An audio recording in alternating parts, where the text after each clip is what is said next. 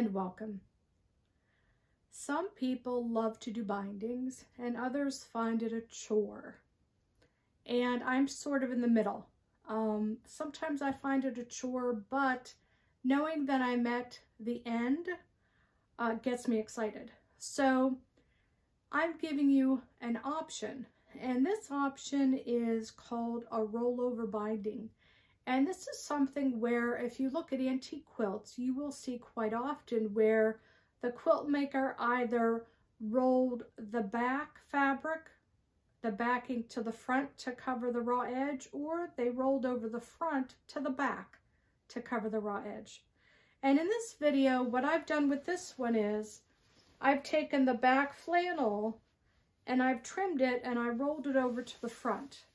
And there's a couple reasons why I did this.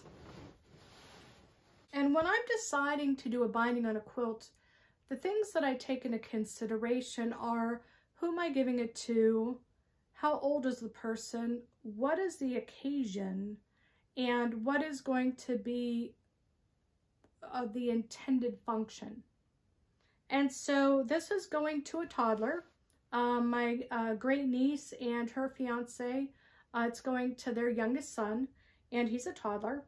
And I made it big enough for him to make tents, just like my kids used to when they were that age. Toddlers, preschoolers, you know, that sort of thing.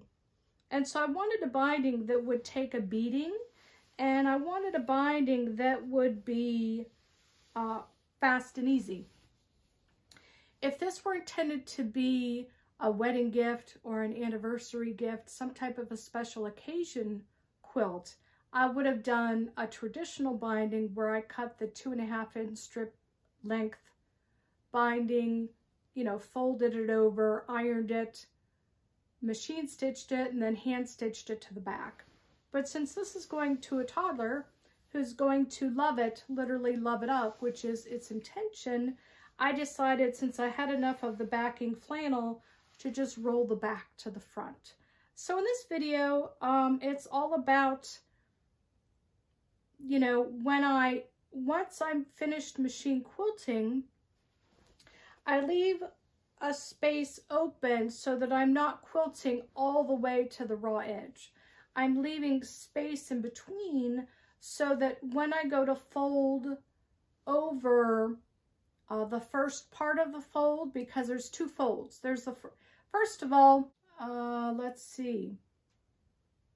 I'm cutting 2 inches from the raw edge of the quilt to the raw edge of the backing. So I'm trimming the top and the batting even, and then from there, when I go to cut the backing, I'm cutting it 2 inches from the raw edge of the quilt top and the batting.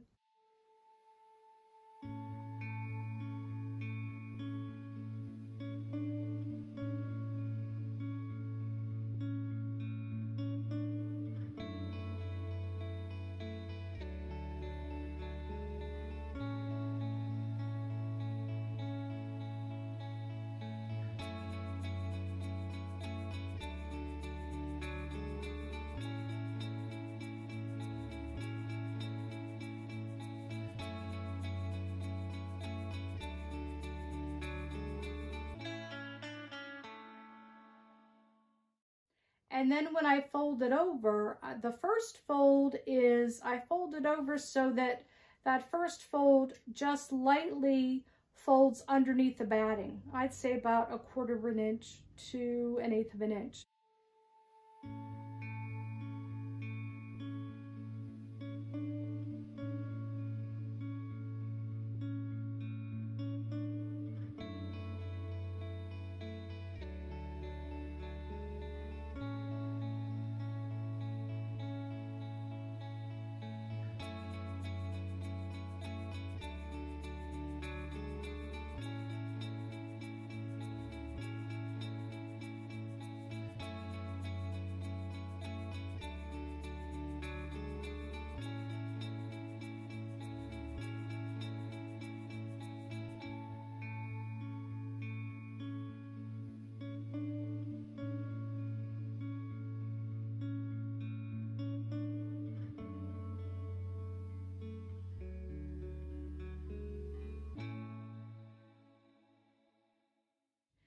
and then I fold the top over and I pin it in place. And in some spots I am ironing it.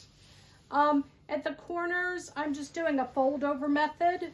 One edge folded over on top of the other. I am trimming when the raw edge is folded out. When I get to the corner, I trim across that top corner to take out some of the bulk, so that when I'm overlapping this corner, it takes out some of the bulk.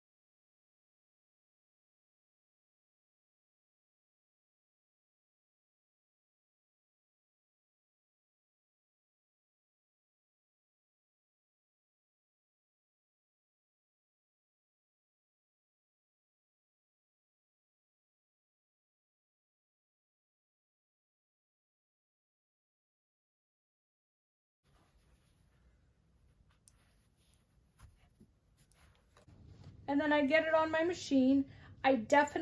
One of the best tips I can give you is definitely use your walking foot. Don't do this without a walking foot. It is a lot of layers to go through. The walking foot does help. And I just start, on one side, work all the way around. In the video, you'll see how I handle the corners. And then when I get to the ends, I just overlap and it's done. Quick, easy, it accomplishes the job. Threads, always threads, isn't it? And also with this quilt, it is, the quilting is strictly utilitarian. Just to hold the 3 layers together, nothing fancy, straight line stitches.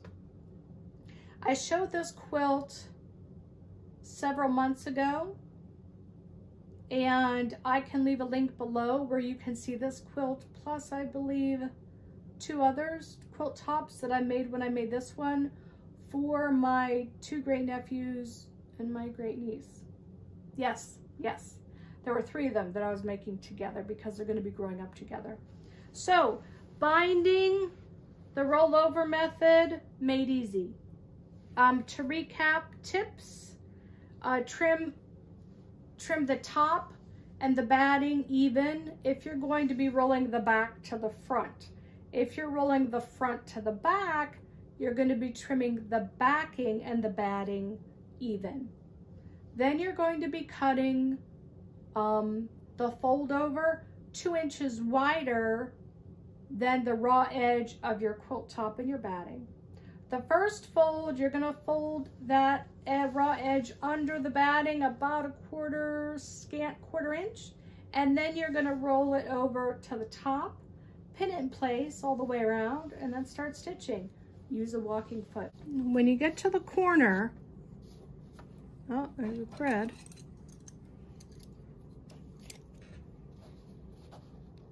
There. Okay, when you get to the corner, we're going to sew all the way to the end and then back up so that we're starting right on the edge of the next fold down the next side. So I'm going to stitch all the way on this edge to the end of the quilt. I'm going to back up to where the next fold starts and then turn.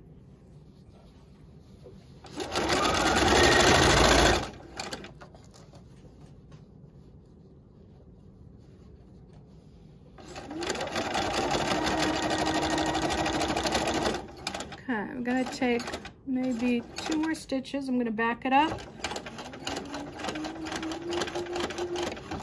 Stop, needle down, lift the presser foot up, and then turn so that when I turn, I'm starting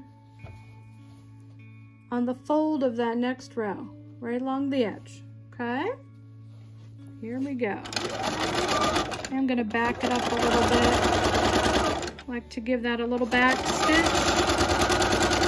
Just gonna continue all the way around. I'm also using a number 3 stitch length, which is a little bit of a longer stitch length on my machine. You'll have to adjust your machine accordingly. Also on my machine, I can adjust the pressure on my presser foot. And I adjust my pressure so that there's a little bit less pressure, and that helps the walking foot glide over this edge because it is rather thick. And the backing is flannel. So when I turn that edge over, it is quite thick. So there you have it. Rollover binding. Simple, easy. Try it. It's a great option. It's fast. Consider who you're giving your quilt for, what the occasion is, and just have fun with it. Have fun finishing your quilt. Thank you for joining me today.